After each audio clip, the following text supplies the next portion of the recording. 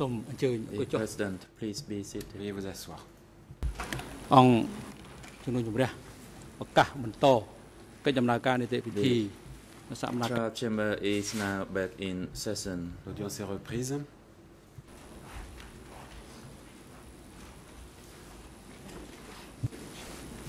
ជាកិច្ចបន្តនេះអង្គ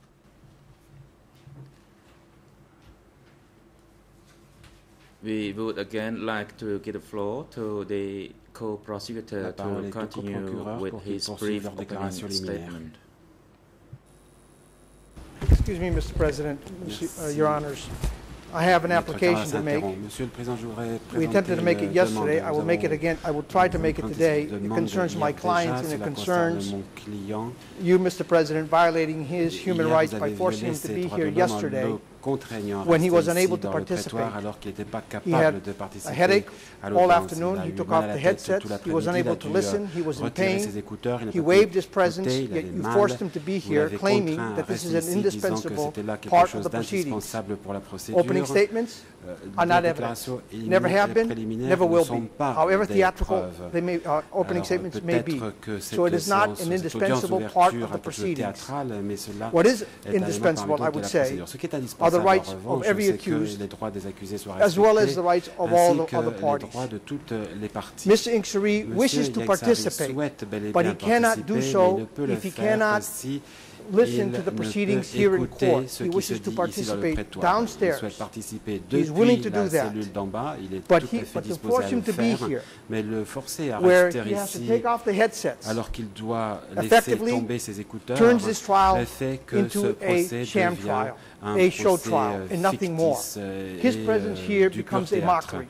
He cannot participate, and he cannot advise his lawyers. Therefore, I would urge you, Mr. President, along with your colleagues, to deliberate on this issue and come to a resolution, because this is going to be a continuing problem. If you wish for the world to see that this is a model tribunal and that this is a court that is going to dispense justice, as the prosecution yesterday suggested, invoking Justice Jackson's words, then I suggest that we do everything that we can to ensure that the proceedings go as smoothly as possible and that the accused can participate in their defense.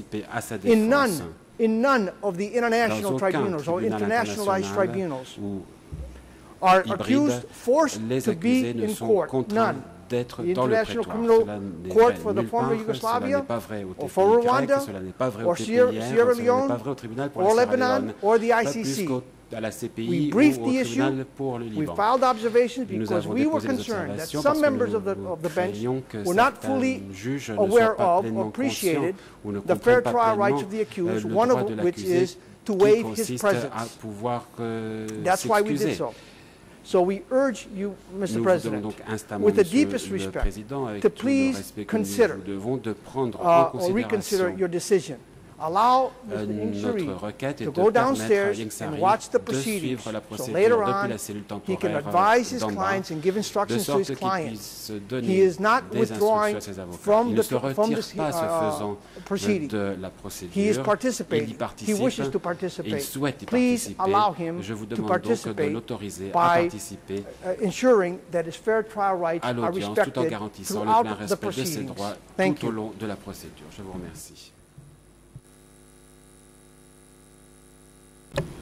Mr. សូមអញ្ជើញសហប្រញ្ញា The prosecutor, you may proceed. Just make some brief observations on what Mr. Carnavas has said. Yang Sari's defense briefed the court on this issue. I think those observations were rejected. Our position, which we didn't file in the end because the Yang Sari observations were not considered by the court, is that fundamentally, allow me to finish, Mr. Carnavas, allow me to finish. Fundamentally, our position is that the accused should be present in court for the proceedings. That is the bottom line for the prosecution. However, if the court is minded to allow souhaite Mr. Young Sari to follow the proceedings downstairs. And frankly, I find it extraordinary. Mr. Carnavas is saying his client can't give him instructions in court. How on earth his client can give him instructions from downstairs defies belief. Nevertheless, if you were minded to allow Mr. Young Sari to follow the proceedings from downstairs, then we would require exactly what Mr. Carnavas has said himself, which is a written waiver signed by the accused. And the reason that we say that is because what we don't want is, in appeal proceedings, that the accused essentially says, well, actually, I wasn't present during the proceedings, so the trial proceedings were defective. So we would agree with Mr. Carnavas that if the court were minded to allow Mr. Young Sari to follow the proceedings from downstairs, then he execute a written waiver in accordance with what Mr. Carnavas has advised the court himself. Let me just correct the record, Mr. President, because there are some half-truths here. First of all, our observations were not rejected. Second of all, the prosecution did indeed file something. Perhaps Mr. Katie was not in country at the time, but they did file something. And if you look at it very carefully, their position is slightly different than the one that he takes today. Second of all, when we filed our observations, those observations were filed on the basis of what happened during the initial hearing. Along with the observations, we filed a model waiver to be executed by Ms. Young Sari or any accused who wished not to be present. So this is not something novel. Secondly, I should say, now it appears that the prosecution is saying that if the accused is not present, he certainly cannot really participate downstairs after spending all of these millions of dollars of taxpayers' money to ensure that he can monitor the proceedings from down there. It is a ridiculous suggestion. Thirdly, even if Mr. Young Sari wanted to stay in his cell, he has a fundamental right to do so. Those are the international standards. We've always said that he would waive by signing a waiver. We have never backed down from that. In fact, it was our suggestion. So for Mr. Katie to sit here today and make these demands, when in fact we've offered them already, to me, it seems somewhat short and economical of the truth. We are prepared to participate. And the trial chamber tested those cells down there so that the accused can monitor, and then we could go and get instructions. The accused are not going to be giving instructions moment to moment. Even in The Hague or ICTY, the accused are far away from the lawyers, and they don't have access to the clients in court. The instructions are going to be given during the breaks, after hours. But the client cannot give instructions if he cannot participate. Yesterday, he sat for an hour and a half, basically watching the prosecutor, listening, but not being able to hear or understand what exactly was being said, because he couldn't follow the proceedings. And what we're saying is, we have mechanisms, because of their advanced age, to cure that. We're not suggesting that you show sympathy, because the prosecutor yesterday, what he was saying, make sure not to show sympathy. If I understood him correctly, it wasn't when it comes to these individuals as far as assessing the facts. That's what he was warning you. Assess the facts as any court would do anywhere in the world, honestly, fairly. And that's what exactly we want you to do. But an accused is not participating if he's present, but his mind is not involved, is not engaged.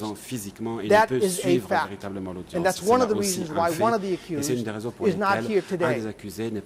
Thank you.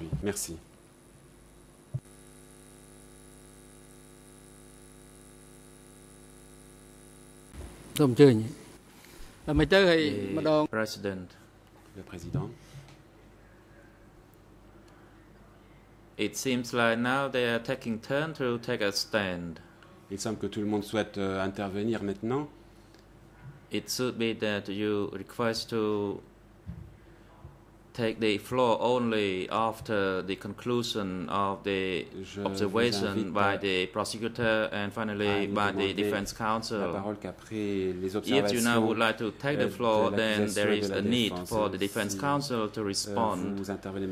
If the exchange is going to be like this for this whole morning, there's a waste of time for the actual proceedings, and it should take months in order to go into the substantive.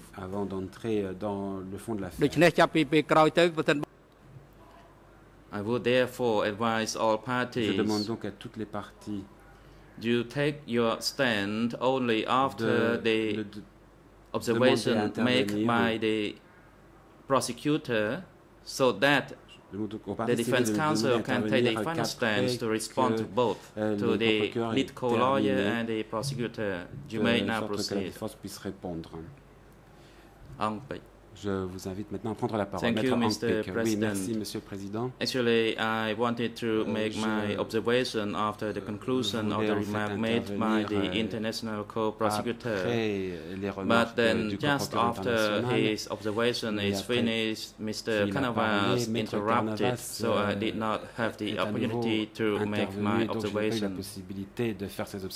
It is not my intention to delay the proceeding, Mr. President.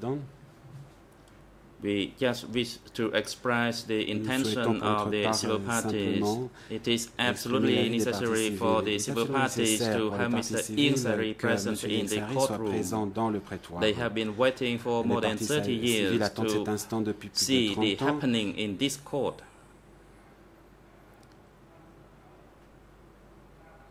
And for them,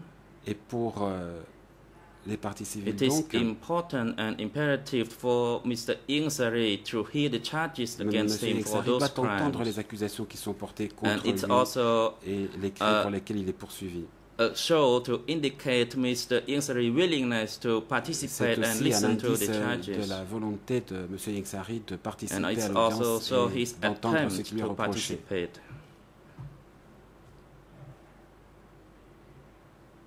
That is all our intention, Mr. President. Voilà tout ce que nous souhaitions dire, Monsieur le Président. Merci.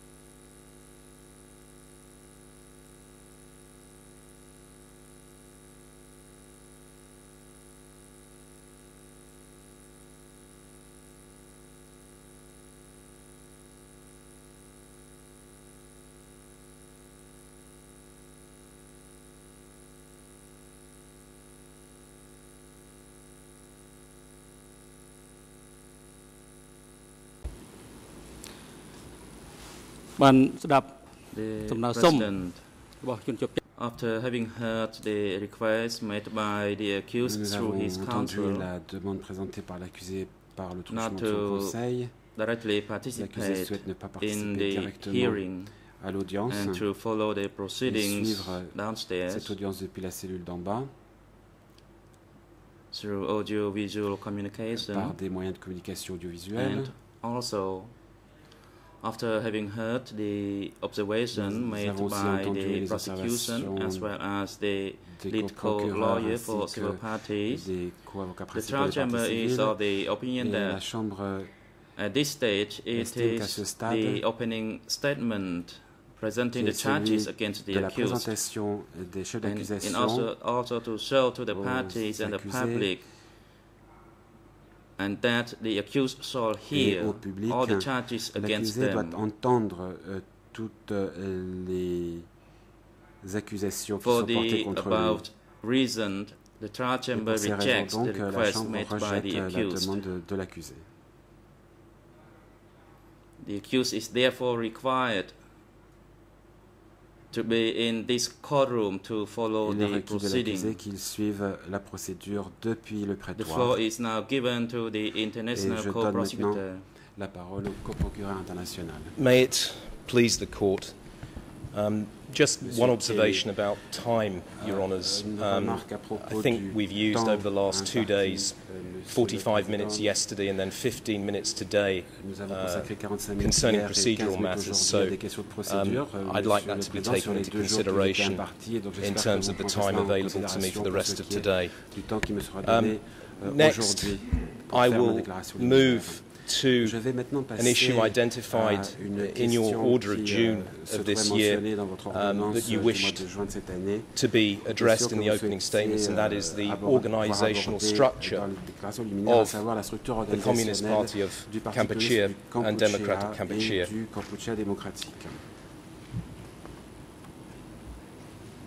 If the next chart can be shown, the organisational chart that you see in front of you demonstrates that the leaders of the CPK exercised control through three key sets of entities.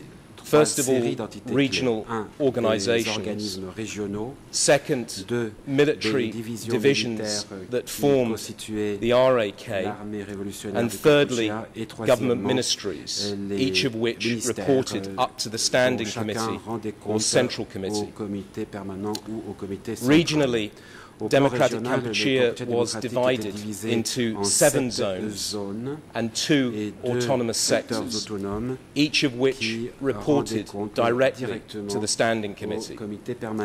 And as shown in this map from the DK period, the 7 zones were the northwest, the west, the southwest, east, northeast, central and north zones, and the 2 autonomous sectors were Mondulkiri province, known as Sector 105, and Crouchy province, known as Sector 505. The central and north zones were originally one region, but in mid-1977, Preah Vihear and Siem Reap provinces, known as Sectors 103 and 106, became the new North Zone, while Kampong Tom and the western half of Kampong Cham province became the Central Zone. Each zone was divided into a number of sectors, and each sector into a number of districts.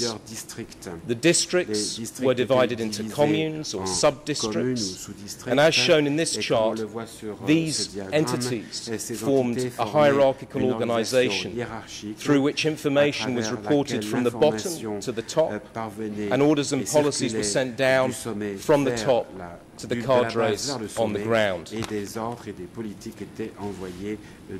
Each zone, sector, district and commune was overseen by a party committee consisting of a secretary, deputy and member. 2 zone leaders, Southwest Zone Secretary Tam Mok and East Zone Secretary Sao Pim were on the CPK Standing Committee. And each zone or autonomous sector usually had at least 2 representatives on the Central Committee. As you will hear from the guards and drivers who worked for the party leaders at K1 and K3, the accused had regular meetings in Phnom Penh with zone and sector leaders, and also travelled to the provinces for conferences with regional cadres. Every year, district leaders were required to come to Phnom Penh for a month of political education conducted by Nuon Chea and Khieu Samphan.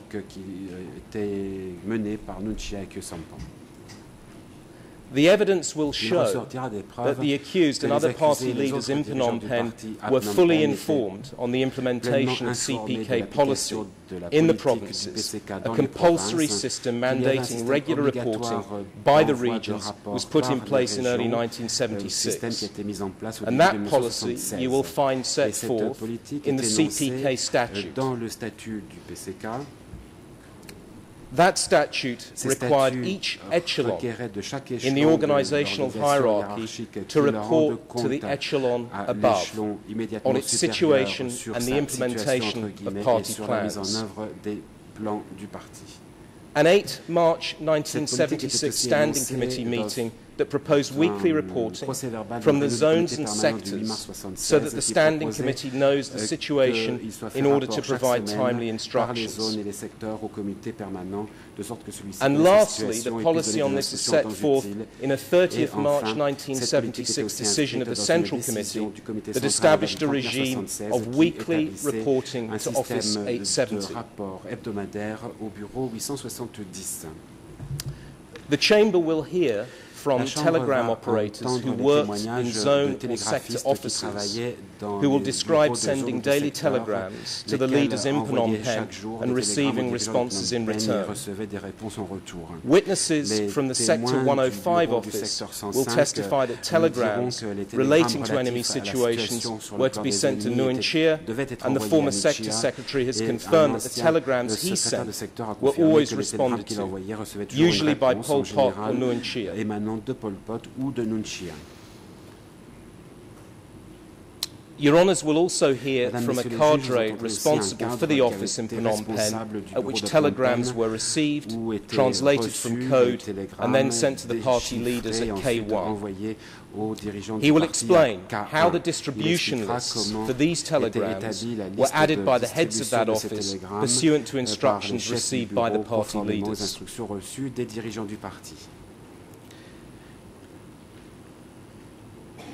This example before you reflects the standard distribution list, which included each member of the Standing Committee located in Phnom Penh.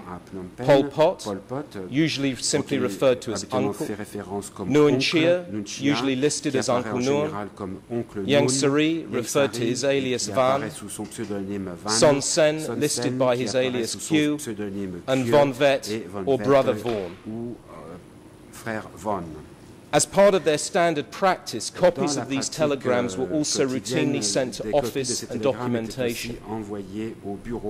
The same witness will explain that the office copy was delivered to Khieu Samphan at Office 870, while the documentation or archive copy was kept and filed at the telegram office.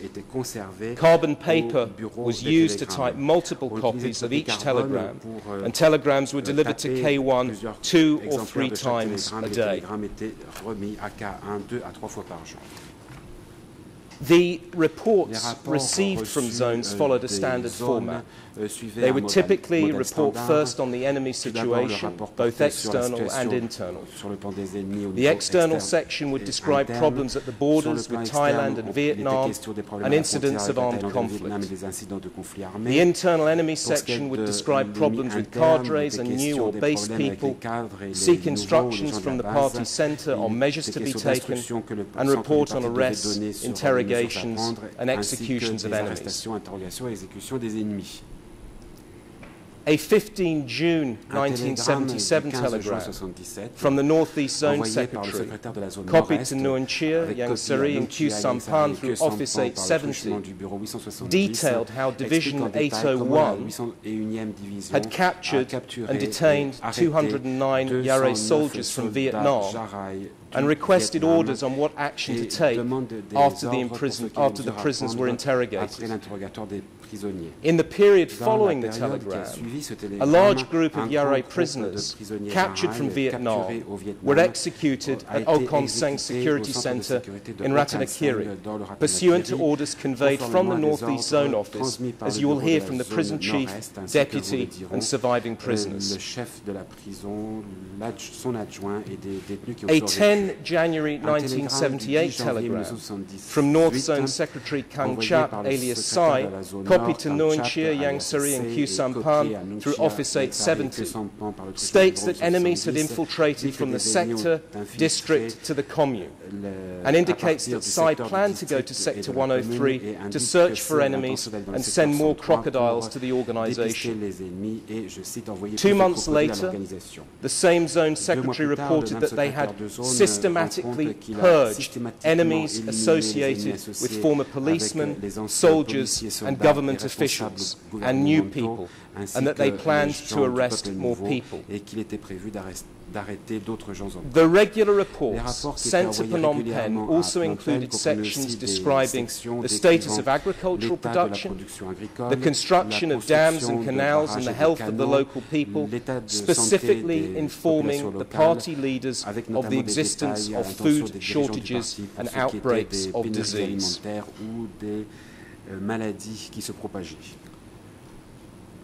This diagram in front of you demonstrates the reporting structures within the RAK. There were 9 military divisions and a number of independent regiments that reported to the party leaders through the General Staff Office in Phnom Penh. The military forces under the control of the party centre included Naval Division 164, based in Kampong Som, Air Force Division 502, a number of divisions based in or around Phnom Penh responsible for defending and protecting the CPK leadership, and divisions based in Mondulkiri, 920, and Ratanakiri, 801.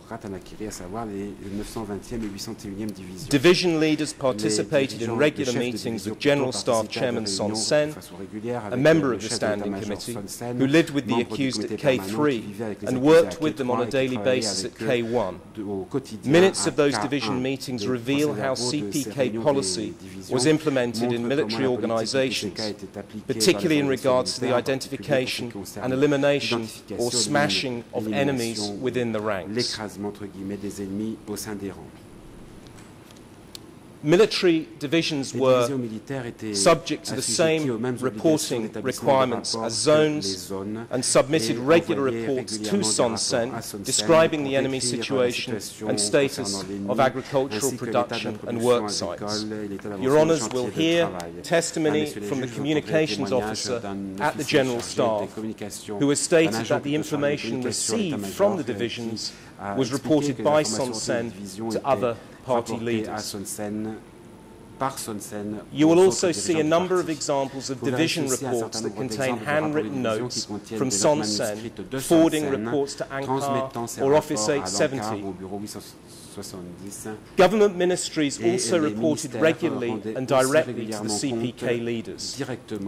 As the various ministries were located in Phnom Penh, their reports were often made in person, either at standing committee meetings or at monthly meetings of the Council of Ministers attended by Pol Pot. Thus, Your Honours, the accused cannot credibly claim that they did not know and had no control over the crimes that occurred throughout Democratic Kampuchea between April 1975 and January 1979. Quite to the contrary, the control exercised by CPK leaders over all aspects of Cambodian society was frightening, pervasive and complete. Your Honours can see this knowledge and control simply by reading the detailed reports and telegrams that were regularly sent to the party leaders in Phnom Penh. If a villager in Ratanakiri had an affair, his moral offence would be included in the weekly report sent to the party leaders. The accused were informed of everything, from the number of couples married each month to how much it rained to the identity of persons who complained about the party's cooperative programme and lack of food. If the accused wanted an orange from Pursat, it would be picked and delivered to them. But if a parent sought to pick some fruit or catch a fish for a starving child, they would be arrested, reported to Angkar and sent for re-education. Death might come swiftly, but not swiftly enough to spare the torture. In Democratic Kampuchea, every act of disobedience was viewed as a threat and treated as enemy subversion, to be reported to the organisation and dealt with by appropriate measures. Your Honours, as I've emphasised throughout my opening remarks, the crimes that occurred during the Democratic Kampuchea regime were not random events attributable to rogue cadres. They also cannot be blamed solely on Pol Pot, as some of the accused may try in this trial. These crimes were the result of organised plans developed by the accused and other CPK leaders and systematically implemented through the regional, military and government bodies they controlled. The sad truth is that it took hundreds, even thousands, of willing participants fully in agreement with the CPK agenda to run a regime that lasted over 3 years, enslaved an entire nation, and killed over 1 million people. Such atrocities, Your Honours, cannot possibly be the responsibility of one man acting alone. Rather, in this trial, the co-prosecutors will prove beyond reasonable doubt that the crimes for which the accused have been indicted were committed pursuant to a common criminal plan or joint criminal enterprise in which Nguyen Chia, Ieng Sary and Khieu Samphan were knowing and willful participants. And now I will address each one of those criminal policies within the joint criminal enterprise, starting first with the forcible movement of the population from cities and rural areas. Millions of people were forced to abandon their homes in Phnom Penh and other towns and cities throughout the country. Their schools, temples and markets were closed.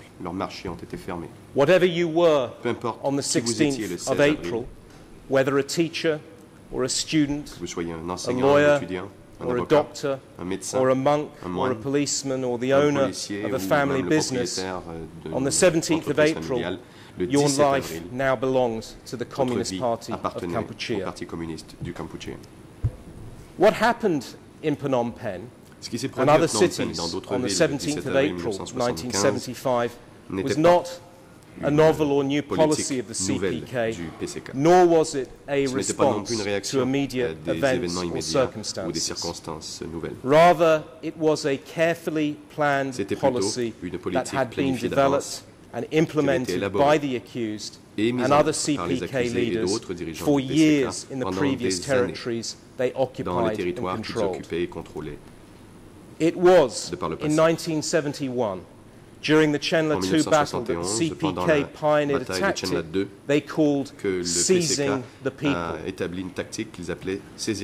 This involved capturing and evacuating the population of entire cities, then killing anyone amongst the population deemed to be a class enemy. This tactic was implemented in Crouch-Chain, in Banam, in Kampong Cham during 1973.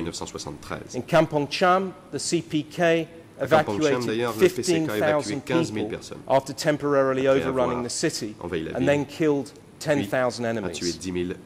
The same tactic was executed by the accused in Udong in 1974. This is Philip Short's description of events that followed the capture of the town of Udong in late March 1974. And I quote, "The population of the town, some 20,000 people, was rounded up and marched to the forests of Palel before being resettled in cooperatives in the special zone and southwest. Officials and uniformed soldiers were separated from the rest, led away and killed." End quote. As Commander-in-Chief of the National Liberation Armed Forces, Khieu Samphan was one of the CPK leaders actively directing this strategy. In a speech given in North Korea in April 1974, also attended by Ieng Sary and Ieng Tirip, he bragged how 1 month earlier Khmer Rouge troops had annihilated Udong, eliminating 5,000 enemies. About 2 weeks before the fall of Phnom Penh in 1975, a meeting was held at Pol Pot's headquarters near Udong to give the final orders to the military relating to the evacuation of Cambodia's cities. A guard present at that meeting, who later became the security chairman of the Ministry of Foreign Affairs, will testify that both Nguyen Chia and Khieu Samphan attended that meeting and agreed with the plan to evacuate Cambodia's cities. Khieu Samphan admits that he was at this location with the other CPK leaders during this period. Yang Seri was in Beijing when the final orders were given to the military, but was part of the CPK leadership that developed the evacuation strategy during the 1970s. In particular, Yang Seri attended the party's Central Committee meeting in June 1974 that planned the liberation of Phnom Penh and admits having discussed the evacuation plan with Pol Pot.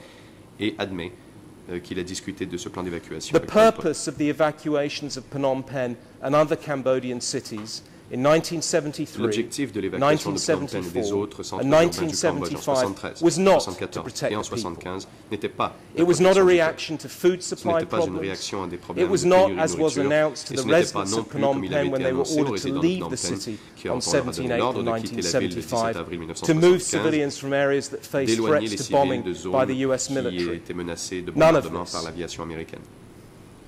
The evacuations were a strategy derived from the CPK leaders' belief that urban areas were the nerve centre of the party's class enemies. It was designed to remove those enemies from their base so that they could be identified, separated and killed.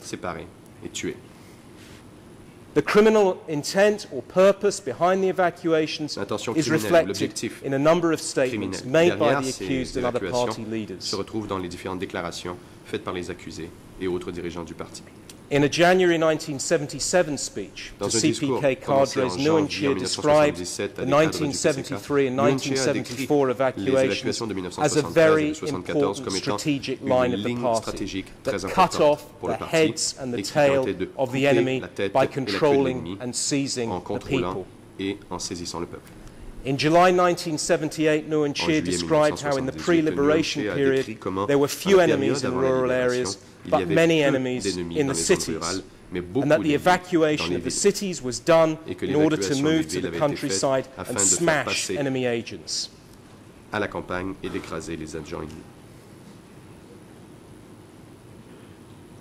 Khieu Samphan has acknowledged that the evacuation of Phnom Penh was the result of a collective decision in which he participated, and defended that decision, quoting the party line that the countryside is an important foundation for the revolution, whilst the city is the apparatus of the power-holding classes and the imperialists, the location where the enemies of the revolution may assemble their forces to smash us.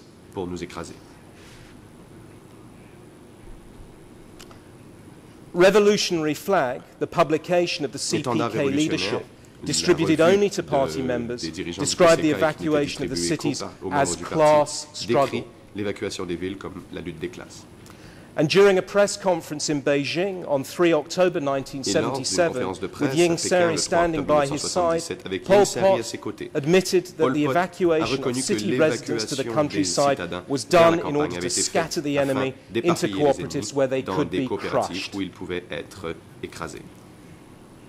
You have heard yesterday from Madam Chia Liang about the horrific crimes that took place on 17 April 1975. In the ensuing days, as the city of Phnom Penh was cleared out, millions of people forced to abandon not only their homes and belongings, but their entire lives, their job or their business, their place of worship, and in many cases their families and loved ones. The crime sites for which the accused have been indicted also include Tolpol Tre, a killing site in Pasat province, where thousands of soldiers and officials from the Lon Nol government were gathered and executed over a one-week period, and a district in Kampong Chang that was a long-time base of the CPK, where evacuees who arrived from Phnom Penh and other locations.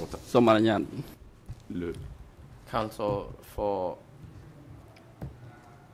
Khieu Samphan, Mr. President, could you advise the co-prosecutor to slow down a bit for record? The President, thank you, Council. Co-prosecutor, could you slow down a bit? Pourriez-vous peut-être ralentir votre débit, Monsieur le co-procureur? Thank you, Mr. President. Le procureur. Let me just repeat if that was lost. The crime sites for which the accused have been indicted also include Tolpol Tre, a killing site in Pursat province where thousands of soldiers and officials from the Lon Nol government were gathered and executed over a one-week period, and a district in Kampong Chhnang that was a long-time base of the CPK, where evacuees who arrived from Phnom Penh and other locations were screened, and persons who were identified as Lon Nol soldiers or officials, landowners, business owners, or other class enemies were taken away and executed. Propriétaires de commerce et autres ennemis de classe ont été emmenés et exécutés. The accused directly decided and ordered the mass killings of officials and soldiers from the Lon Nol government. A resolution of the Second National Funk Congress, signed by Khieu Samphan in late February 1975, expressly called for the execution of 7 leaders of the Lon Nol regime, who the Khmer Rouge called the super traitors. Ce que les Khmer Rouges appelaient les super traîtres. 2 of those 7 individuals, Prime Minister Long Baray and Prince Siri Mata, chose not to flee the country as Khmer Rouge forces approached and took over Phnom Penh. Et en ont pris le contrôle. Long Baray surrendered himself to the CPK on 17 April 1975. Siri Matak sought refuge at the French embassy in Phnom Penh. But with CPK forces surrounding and threatening to attack the embassy, he and hundreds of other Khmer nationals were forced to leave the embassy grounds on 20 April 1975, and he was taken into custody by CPK military leaders.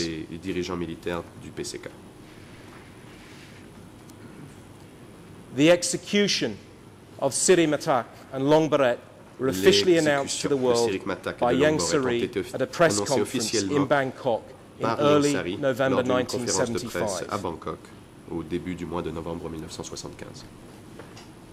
These crimes committed by the CPK at the very outset of their regime were just the beginning. Au tout début du régime n'était justement que le début. I'll now turn to the second policy that was part of the joint criminal enterprise which the accused have been charged, which is the establishment of cooperatives and work sites at which the Cambodian population was enslaved. Once the inhabitants of cities had been evacuated, those who survived were moved into rural cooperatives and forced to work under grueling conditions with starvation rations. Coopératives rurales ont été forcées de travailler sous des conditions très difficiles et sur As was the case with forced movements, the establishment of cooperatives was a CPK policy that was initially developed by the leaders of the party prior to April 75. In May 1972, the CPK Central Committee approved plans for the collectivization of agriculture. Cooperatives were officially imposed in the regions controlled by the Khmer Rouge 1 year later, on 20 May 1973, a day commemorated by the CPK as the birth of the peasant cooperative organisation. The collectivization of Cambodian society meant the elimination of markets, currency and private property, and the dismantling of the existing means of agricultural production. Peasants who had been low-paid workers for feudalist landowners became unpaid slaves working for the CPK leaders. When implemented throughout the entire country, after the CPK took power on 17 April 1975, all of Cambodia would become a prison without walls. que le PCK ait pris le pouvoir le 17 avril 1975, cette politique a transformé le Cambodge en une prison sans mur. The entire Comme l'a country was proclamé now Ieng a Sary vast au début de work site. 1976, le pays tout entier était maintenant un site de travail. The accused and other party leaders provided instructions to cadre on how to organize cooperatives, both through written publications such as Revolutionary Flag, and political education and training conducted by the leaders in person. The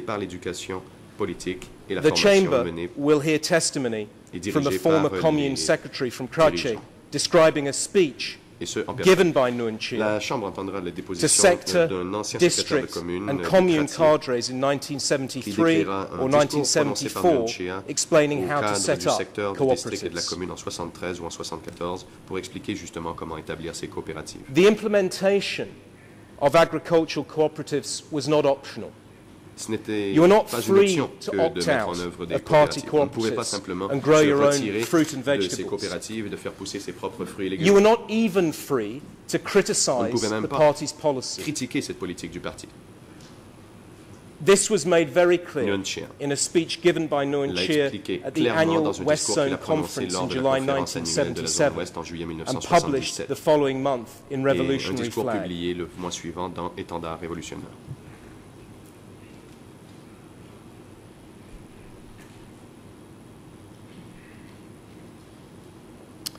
In that speech, Nguyen Chia Dans ce described discours, how Nguyen Chia one a West décrit Zone comment cadre un cadre later de la zone discovered Ouest, to be qui avait an été enemy découvert plus tard comme étant embedded un ennemi inside our enfoui à party, l'intérieur du parti, had criticized avait collectivization critiqué in his la presence at the collectivisation prior zone en sa conference, présence claiming lors de la zone that private précédente, la property conférence de zone cattle précédente. are Il fatter avait than collective property cattle. affirmé que le That bétail de la cadre propriété was privée était Upun, plus alias gros Ham, the deputy que secretary le of Sector bétail de la 32 of the propriété West Zone. collective.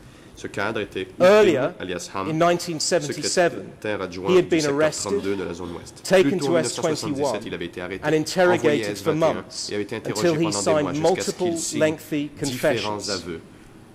He served as a clear example of the Ce consequences cadre for those était un who exemple questioned clair the des party's conséquences policies. réservées à ceux qui mettaient en doute les politiques du parti.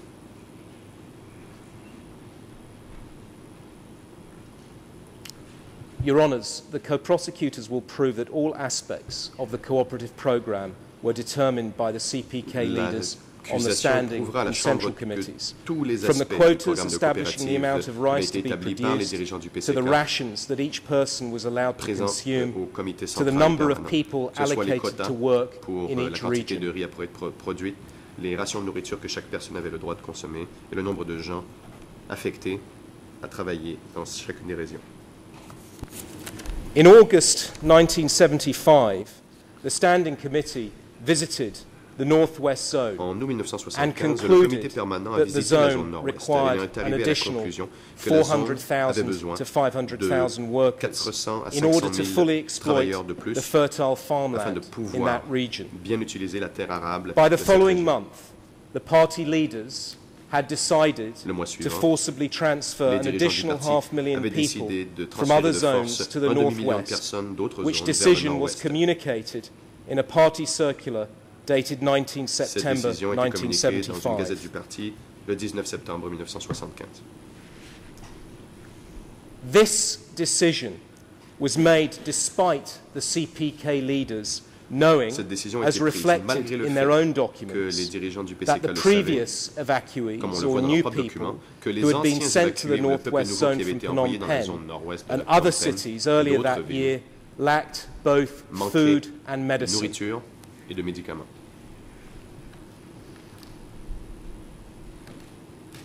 For the evacuees who survived this second forced transfer of the DK regime, a Pour worse ces évacués fate qui avaient awaited them.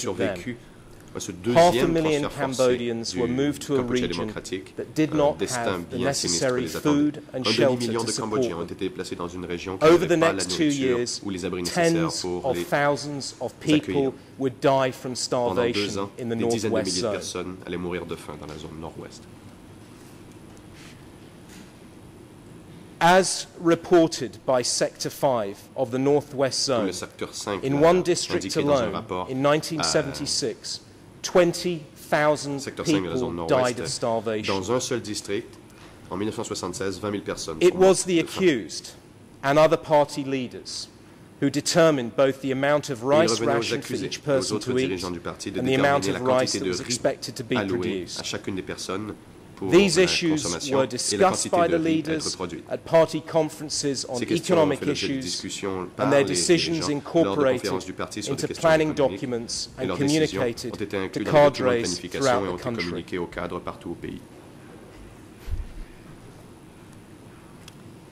At the first nationwide party economic conference held in November 1975, the party centre approved a 3 tons per hectare quota for rice harvesting in 1976, which was published and communicated to Padre Cartes in that month's issue of Revolutionary Flag. 3 tons per hectare became a slogan that was endlessly repeated by CPK leaders in meetings, and in speeches, and in publications like Revolutionary Flag, and stressed as essential to both national defence and the ongoing class struggle. Comme essentiel pour la défense nationale et la lutte des classes. The fact that in many places the soils of Cambodia were not rich enough to yield 3 tons was irrelevant. Peu importe le fait que le sol du Cambodge dans plusieurs endroits n'était pas assez riche et arable pour donner 3 tonnes. Was irrelevant. Peu importe le fait que des pluies n'avaient pas été assez fortes dans certains endroits. Or plant disease, or not enough seed, was totally irrelevant. Des insectes ou des maladies des plantes, the fact that the people may have been too exhausted from overwork, too weak from lack of food, too sick from disease to work in the fields was irrelevant. The fact that the new people had absolutely no idea how to cultivate rice was irrelevant. If you did not achieve the 3 tons policy, you risked being accused of failure or treason and branded an enemy of the party.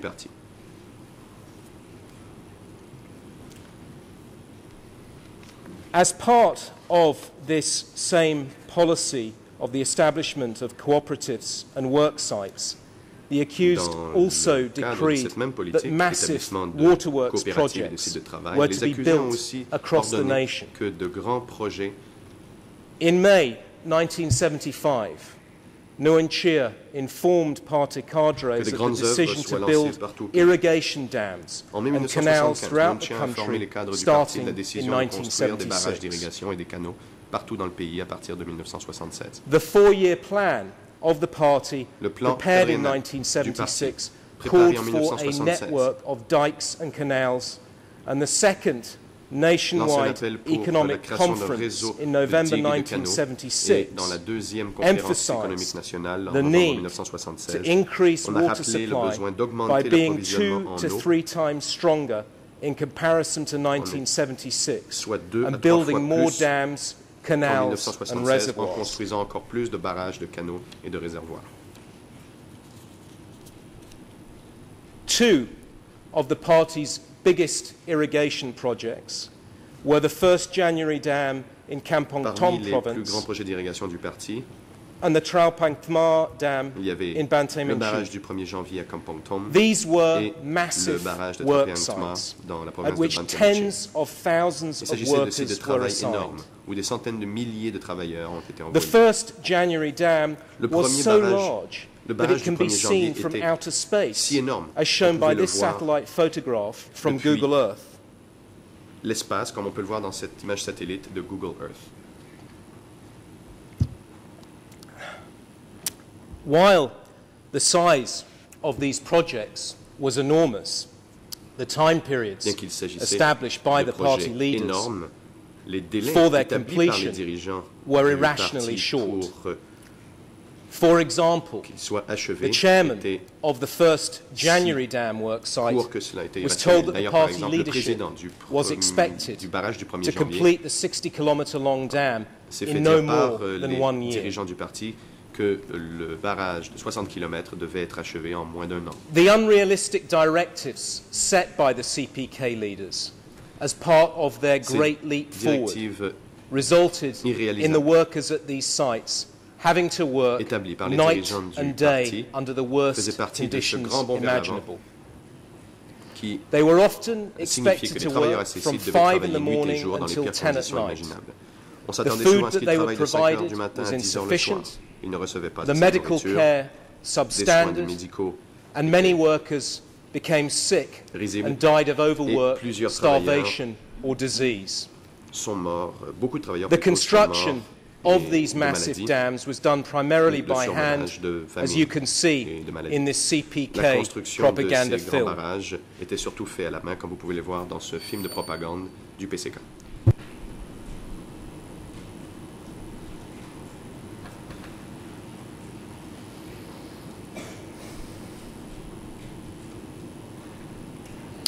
The accused were well aware of the inhumane conditions at these work sites to which they were subjecting the Cambodian people. In 1976, the Standing Committee determined to spend as much as one-half of their time inspecting the bases and overseeing the implementation of their production policies. The accused thus frequently travelled to the provinces to inspect the dams and other major work sites, as you will hear from both their drivers and the workers located at those sites. One of those drivers has described taking Nuon Chea, Yang Seri and Khieu Samphan to visit such sites, noting the hardship of the people and destitute conditions were readily apparent and could easily be observed by the accused. That same driver states that he went to all of the provinces and that Nuon Chea went down to see the dam sites very often, about 5 to 6 times per month, during which trips he would meet with local cadres to discuss the increase of the production and dam buildings.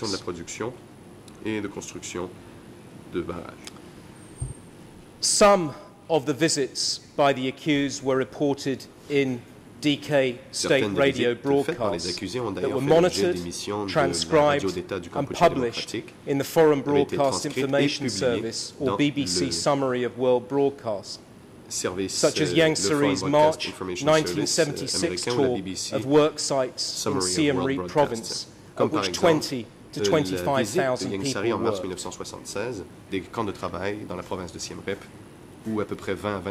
Witnesses recall Yang Seri, Khieu Samphan and Nuon Chea visiting the 1st January dam, and the following film clip shows one of Nuon Chea's visits during the inauguration ceremony for that dam.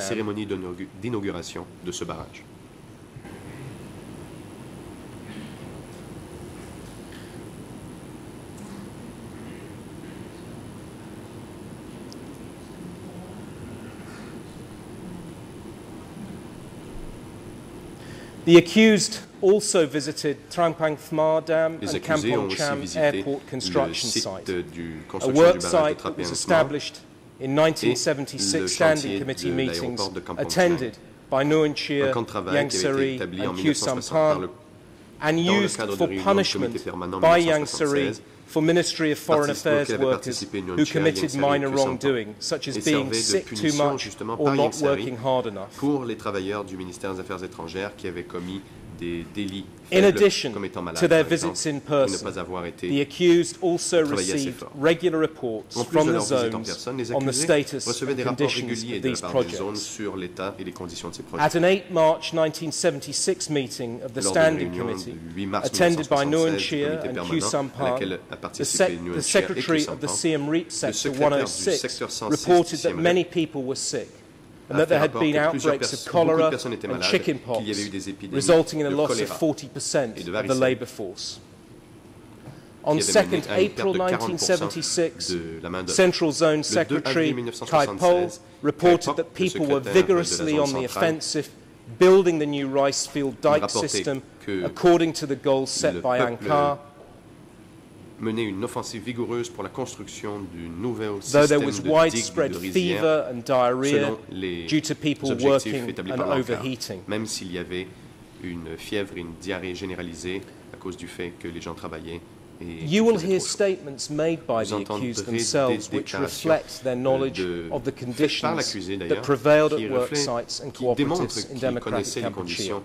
Sur les sites de travail et des Despite coopératives their du Kampuchea knowledge of démocratique. the suffering of the Et malgré leur Cambodian connaissance people, des souffrances du peuple the cambodgien, accused continued to push accusés ont the continué rapid à construction encourager of la more construction rapide dams de and plus de canals. barrages et de And plus in de canaux. 1978, Et increased en rice production quotas 1978, to the ont augmenté les quotas 3.5 de tons production per de riz hectare à 3,5 and tonnes directed par that hectare two-crop land be doubled. et ont demandé que le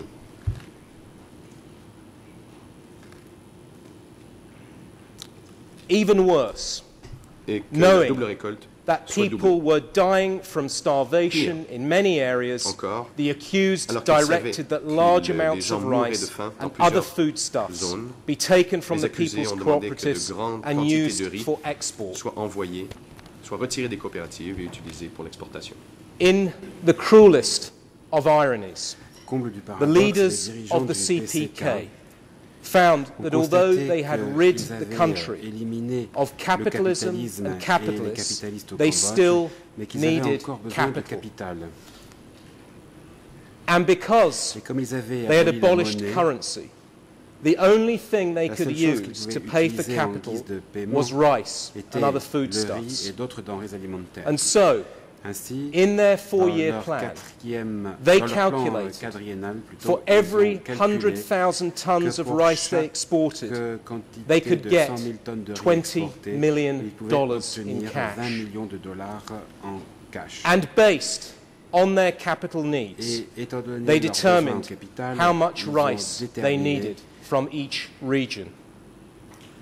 Each year, pursuant to this plan, rice was taken out of the hands of starving workers and peasants and used by the party leaders to buy machines, gasoline and other supplies. This, Your Honours, was the final legacy of the CPK's collectivization policy. Lives of exploited workers, human beings traded for capital.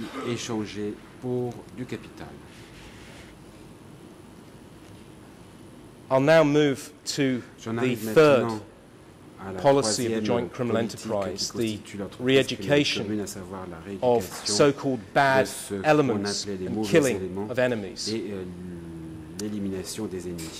Of all the crimes committed by the CPK, none will be remembered and mourned more so in this country than the unlawful arrest, detention, torture and execution of hundreds of thousands of Cambodians at a nationwide network of security or re-education officers.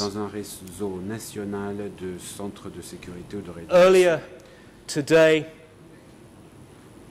I submitted how Nguyen Chia, Yang Sari and the other founders of the CPK adopted a policy or party line in September 1960 to use armed violence to defeat the feudalists, capitalists and reactionaries they considered their enemies. This political line was fundamental to the accused's agenda and something to which all individaals who joined the CPK had to confirm their agreement. As Khieu Samphan has written, all members were required to resubmit their applications to join the party following the adoption of these new party lines in 1960. The CPK leaders believed that they had discovered the secret to waging a communist revolution, a secret that had eluded the grasp of their communist forebears. The accused believed that previous communist revolutions had failed because class enemies had infiltrated and corrupted those revolutions. The solution the accused seized upon was simply to liquidate all class enemies in their entirety. And while the decision to use violence against political enemies may have started in the 1960s as a means to win power in a civil insurgency, that policy continued after the accused came into power in April 1975, at which time it became a means to protect the power now held by CPK leaders against all Cambodians who actually or potentially opposed, disagreed or failed to comply with their political agenda. To this day, Nuon Chea insists that the people they murdered during the DK regime were all enemies or traitors.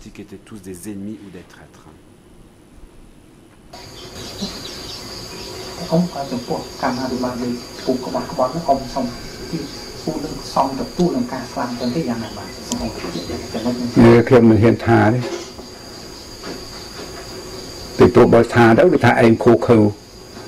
Tại mà dựng mưa chứ xóm là mưa cột hạt bỏ chiếc bà na. Còn oi mưa chỉ bộ quên. Bà phụ ở nâng nấu cột hạt bỏ chiếc bà na. Từ mưa chứ mà khởi mưa tùm hung với á. Anh nâng kia sẵn nạ. Tùm hung với bà na. Cột hạt mình tay tí nè.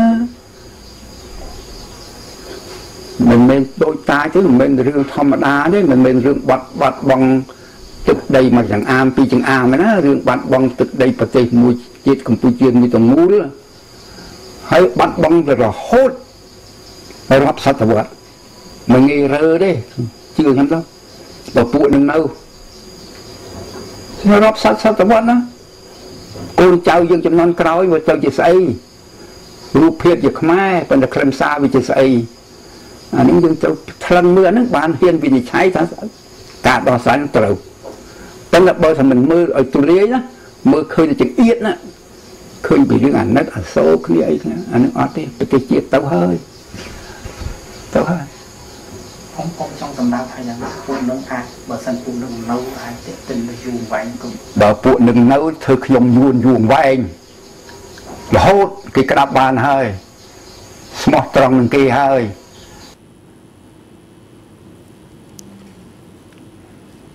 One might ask who were all of these purported traitors. Who were the accused talking about when they instructed party cadres to smash or sweep cleanly away all enemies?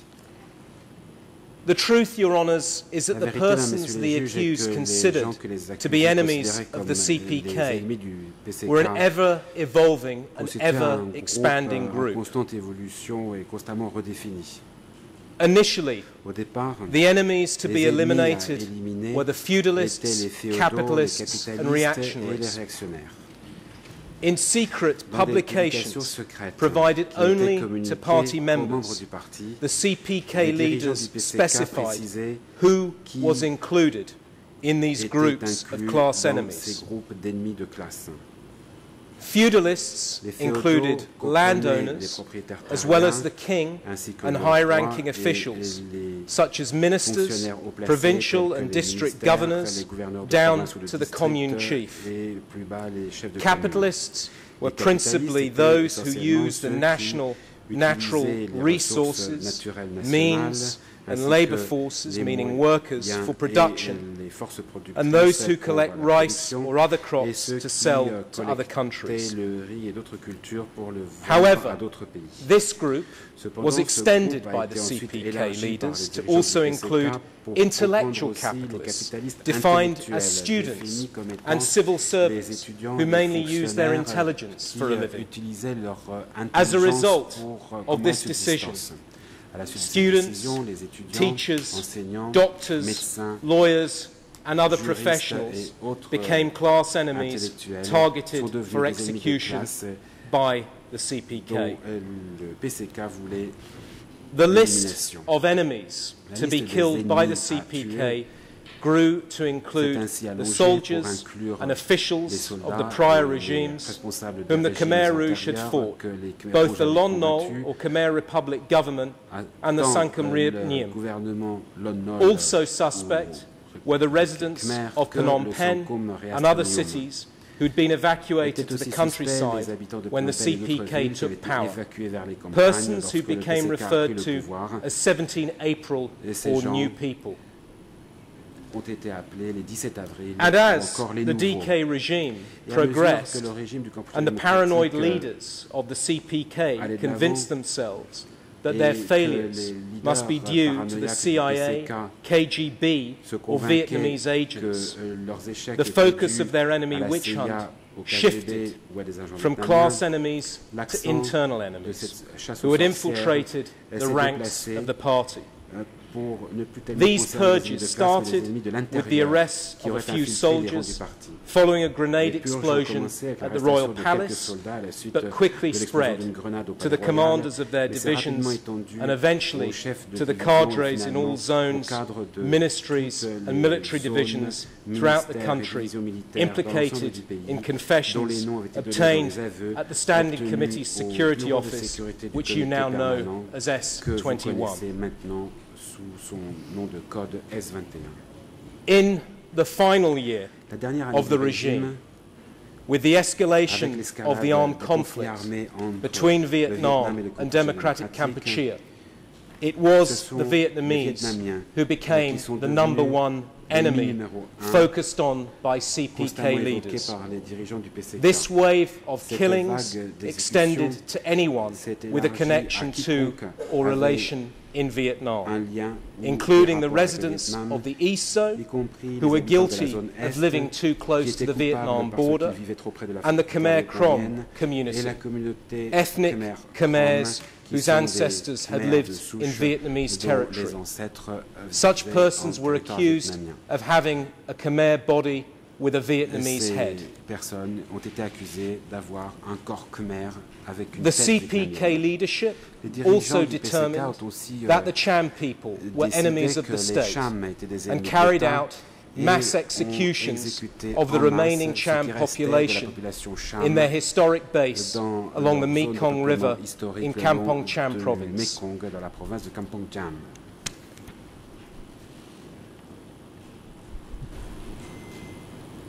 And it was not just the persons who fell into one of these targeted groups whom the party leaders declared to be traitors or enemies, but also anyone related or connected to them. Pull out the grass by the roots was the CPK slogan. Guilt in the Khmer Rouge worldview was somehow genetic. So they did not merely kill enemies. They often exterminated the entire family of anyone defined as the enemy, wives, children, and in many cases, parents and siblings, all either arrested or considered suspect and closely monitored for signs of enemy activity. The party lines regarding enemies established by the accused and other CPK leaders were communicated to party cadre by a number of means. Regular political education or training of cadre was conducted by Nguyen Chia, Khieu Samphan and Ieng Sary at locations in Phnom Penh such as this, Bori Kaila or the Olympic Stadium, which would be attended by cadres from districts, sectors, zones and military divisions across the country. This shows, that photo that you've just shown shows one of the conferences led by Khieu Samphan, Ieng Sary, Son Sen and Hu Nim. And this video that you're about to see shows Pol Pot and Nguyen Chia leading a mass meeting of cadres.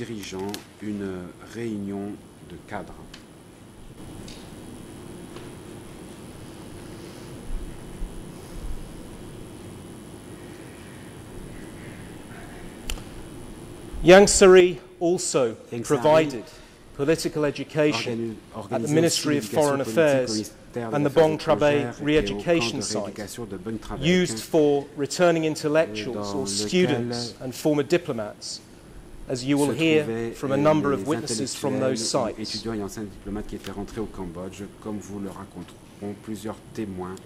A document from the Ministry of Foreign Affairs records one example of such instruction. At a 10 July 1976 Ministry Congress, cadres were told that 1 to 5% of the country were traitors, boring from within, and instructed to investigate biographies, carry out self-criticism, monitor all activities of personnel, and handle pests buried deep inside, so that spies cannot infiltrate into our ministry.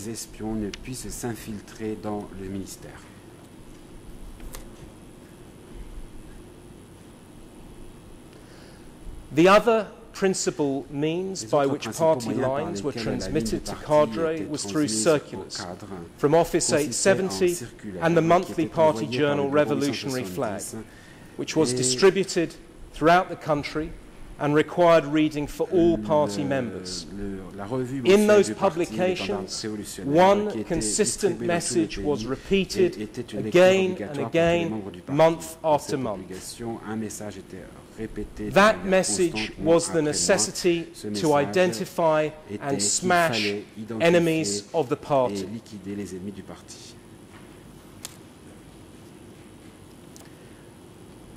Your Honours, the second annex of the co-prosecutor's trial document list identifies 86 such publications, circulars and directives that were issued by the CPK leadership to their cadres, primarily between April 1975 and January 1979.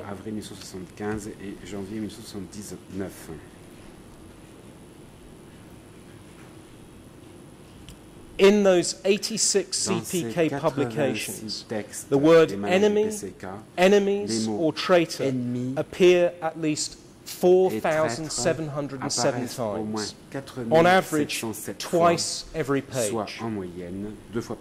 The consequences of these incessant instructions to cleanse the country of enemies was the arrest, detention, interrogation, torture and execution of hundreds of thousands of Cambodians at S21 and the 200 other security officers spread throughout this country. This can be directly seen in the telegrams or reports sent from the zones to the party centre, from which it's clear beyond any doubt that it was the accused's enemy policy that was responsible for the widespread arrests and executions that plagued democratic Kampuchea that my fellow co-prosecutor described to you yesterday.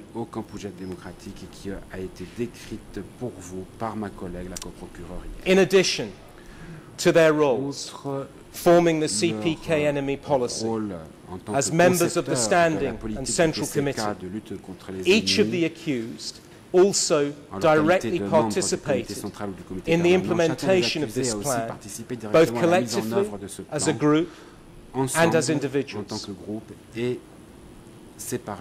Collectively, Nguyen Chia, Iang Sary and Khieu Samphan participated in decisions on arrests at the Standing Committee meetings they attended. For example, at a meeting held on 8 March 1976, the Deputy Secretary of the North Zone reported on enemy activities and the arrests of various persons in his region and requested instructions on what to do with a group of people who had attempted to flee to Vietnam. In response, the Standing Committee instructed that those persons were to be detained and interrogated and the results reported to upper echelon along with a case file. Et qu'un dossier soit transmis. A key witness in these proceedings regarding the role of the Standing Committee, an individual accused in the arrests of high-level cadre, will be S21 Chairman Comrade Duch. One such cadre, whose fate was decided by the accused, was Central Committee member Sunao alias Chuk, the secretary of Sector 24 of the East Zone. Chuk had been implicated as an enemy by Division 170 Secretary Chan Chakri and other cadres arrested and interrogated at S21 in mid-1976. Duch will describe how he was requested to provide 7 copies of the confession excerpts implicating Chuk, one for each member of the Standing Committee. He will also testify how the committee decided to arrest Chuk in August 1976. Nguyen Chia personally went to the K7 messenger office on the riverside to observe Chuk's arrest. Another high-ranking cadre under suspicion at this time was Khoi Toon, alias Tuch, a long-time member of the Central Committee who had originally served as Secretary of the North Zone and later as the Minister of Commerce. Here you see a photograph of Khoi Toon at S21.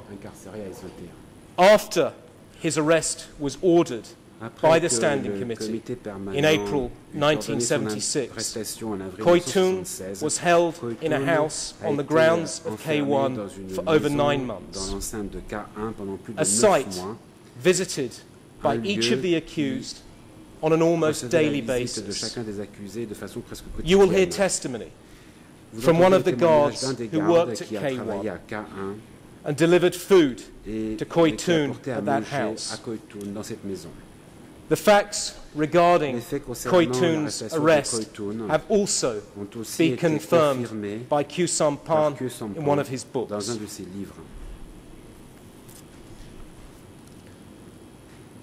Khoi Toon was transferred from K1 to S21 on 25 January 1977, where he was personally interrogated by Duch. Later, he was subjected to severe torture on orders provided by Standing Committee member Son Sen. The confessions of Khoi Toon and Chuk would shake the party to its core.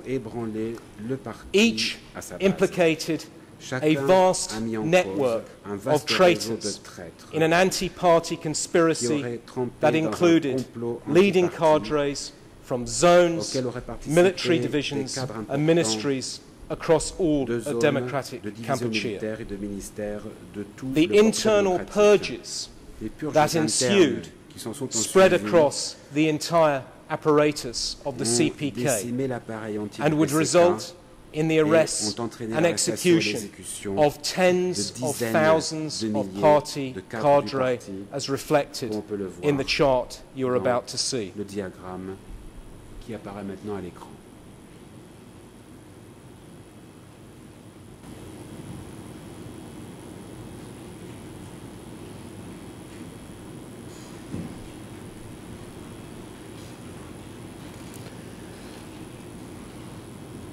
Minister of Propaganda Hu Nim was number 13 on Khoi Toon's list of purported traitors. On 10 April 1977, he was arrested and taken to S21. Hu Nim's immediate response was to write a letter to the people responsible for his arrest, denying any betrayal of the party. As a government minister and part of the leadership located in Phnom Penh, Hu Nim certainly understood who the party leaders were who controlled and would decide his fate.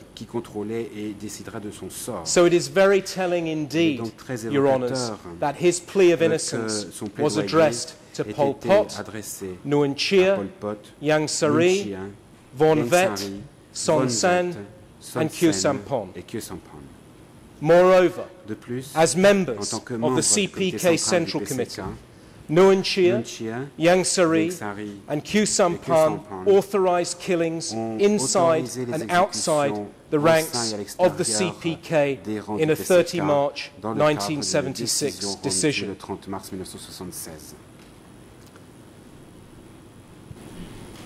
In this decision, the accused provided authority to the zone committees to conduct executions in the bases. The Central Office Committee, a reference to Office 870, was authorized to smash surrounding the Centre Office. Executions in independent or autonomous sectors were to be decided by the Standing Committee and the General Staff. The Centre Military Headquarters, led by Son Sen, was given authority to smash within the party Centre Military. The decision of the accused to provide broad authority to CPK leaders to carry out the party policy on enemies resulted in countless deaths and is clear evidence in my submission of their intent to kill. In addition to their collective actions and intent as members of the Standing and Central Committees, the co-prosecutors will also prove, beyond a reasonable doubt, the individual participation, knowledge and intent of each of the accused. I'll briefly set out the specific roles of each of the accused in relation to the arrest, detention and execution of perceived enemies. I don't know whether you wish to take a break at this point, Mr. President. I'm being indicated that it may be appropriate. I can continue if you wish.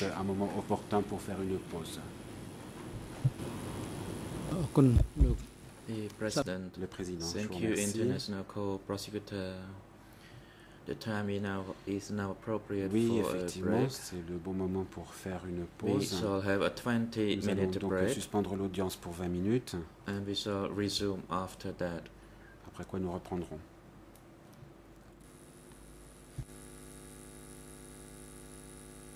Veuillez vous lever.